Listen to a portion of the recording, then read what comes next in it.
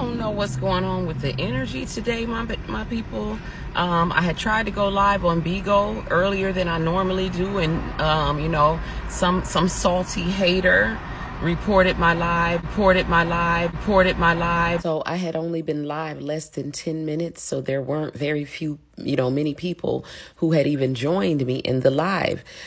So when I came back yesterday to look at who had visited my page, guess who the salty hater was that reported my live? The only one who had visited my page within the time frame that I had been live.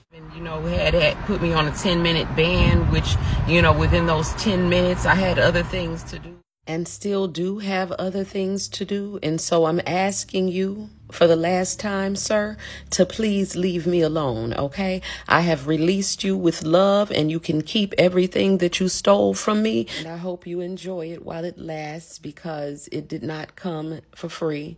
It came at a cost more than you can afford, okay? I also have screenshots of a fake TikTok account that he made to harass me on TikTok, okay? There is nobody going that hard for Israel on TikTok, okay? TikTok is waiting for that ass, okay? So anyway, like I said, I'm not going back and forth with these games, and everything that you try to do, I will expose and continue to expose the narcissism until you have been slayed, okay? So I suggest that you leave me alone, sir. Go ahead and do what you're doing. I have washed my hands of the situation, and I have allowed the divine to determine the outcome.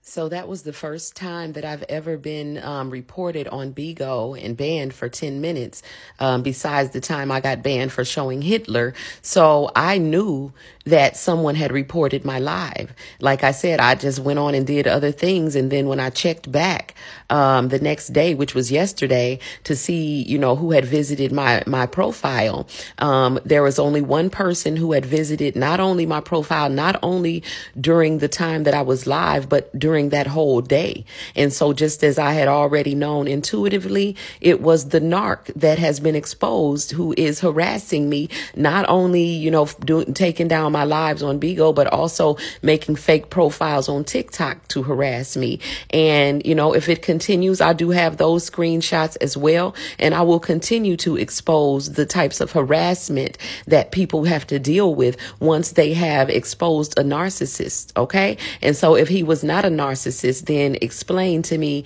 why are you visiting my profile and reporting my lives? You know what I'm saying? I mean, you got away with what you wanted to do. You're doing what you're doing.